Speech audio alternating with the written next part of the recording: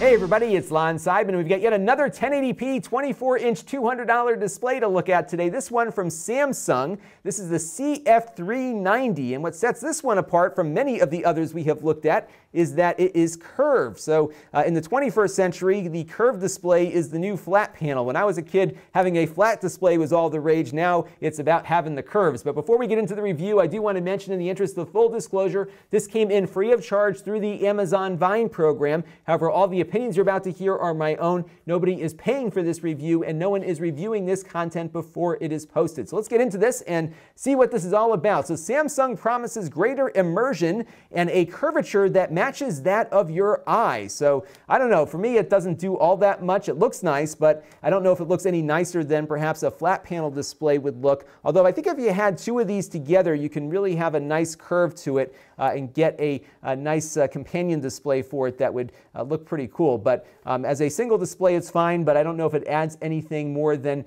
you would get if you didn't have the curved display, although the price here is pretty decent. Now, this is a very nice display to look at when you are dead center. It's got a 3,000:1 contrast ratio, which is much better than what I've seen on other $200 displays recently at this resolution. 4 millisecond response rate, so it might also be good for gamers for that. And the refresh rate is at 60 Hertz on this display. It also supports AMD Free Sync, which works with AMD graphics cards that support that protocol, which means that the monitor and the graphics card will continually stay in touch with each other and adjust game settings to keep your display flicker free. If you are on an NVIDIA card, you'll need to continue to set those frame rates manually on your game, but on AMD it will automatically adjust. NVIDIA does have a similar protocol, it just isn't supported on this monitor. Now what's interesting about this display is that this is running with what they call a VA panel, and that means it looks great when you've got it in its sweet spot, but when you go off center, you will very quickly lose contrast. So see what happens here as we move the display around.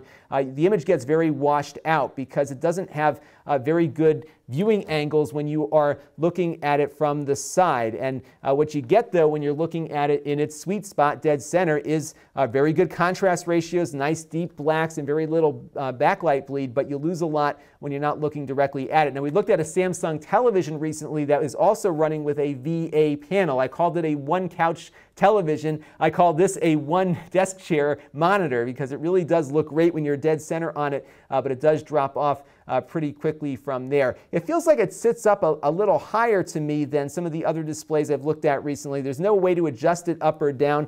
You do have some tilt angles to it, though, so you can adjust the tilt on it if you want to try to get it to a better position. But if you want, you can mount it to your wall. There is a VESA mount here on the back. This is the flattest part of the display here at the bulk of the curve here, so you can mount it up on something or even mount a computer to the back of the display if you wish. HDMI input over here, VGA over here. There is an audio output. There's no speakers on the display, but it does allow you to hook speakers up to it. I found when I hooked this up to my Mac earlier that the Mac thought the monitor had speakers and disabled its own internal sound. So if you plug your laptop into this and lose audio, you need to go into your settings and redirect it back to the laptop audio in order to hear it, or you can plug headphones or speakers into that little port right there. And there's a control on the back here for controlling all of its display settings. Now, one of the things that I like about this display is that they have made some effort to reduce some of the jagged edges you might see on a display of this size at this resolution. So typically when you've got a 1080p display and you're only sitting 2 or 3 feet away from it like you might at a desk,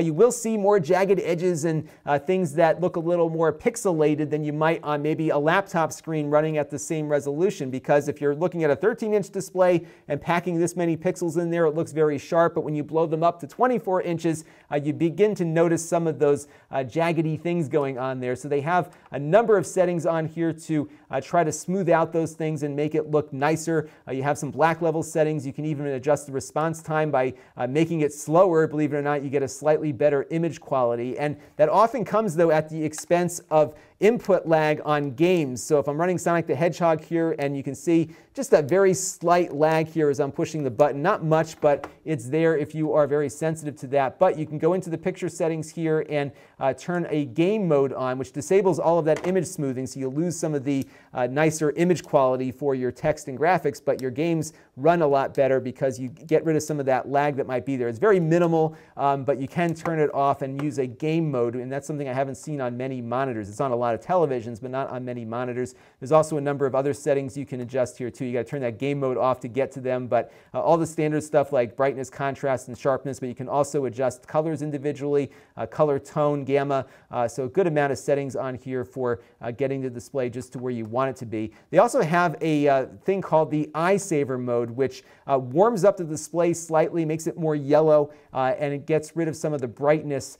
So if you are reading stuff in the dark and trying to get through a lot of text, and maybe you're working on a term paper in the middle of the night, you can activate that mode to give you slightly less eye strain. It doesn't look as nice as it does on iOS, which has that similar mode where it yellows up your display, but I think if you're looking for a quick and easy way to reduce eye strain, you can activate that mode, and then when you turn it off, it goes back to where you were before. So that is the Samsung CF390, and the more I look at this, the more I like it. In fact, I'm probably going to rate this at the moment the best display I have looked at this year. And it's not the curvature that's doing it, it's just how nice the image looks when you are dead center. And it really is a very sharp display with a very nice 3000:1 contrast ratio, great response rate for gamers. You've got the AMD Free Sync built in and all that kind of stuff too. So very good for gamers. It does a nice job of smoothing out the image when you're not gaming, so that if you are looking at text and graphics, it certainly isn't going to be as nice as a 1440p or a 4K display at this size, but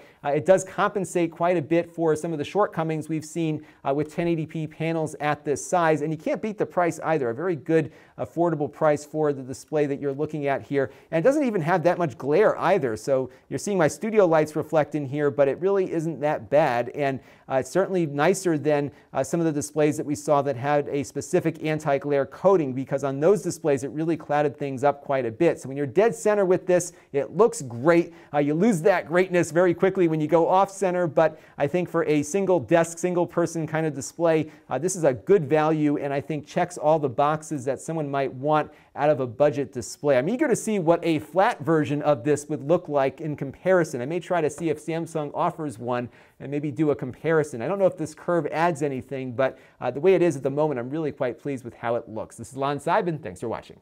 This channel is brought to you by my Patreon supporters. If you want to help the channel, you can by contributing as little as $1 a month. Head over to Lon.TV/Patreon to learn more. And don't forget to subscribe. Visit Lon.TV/S.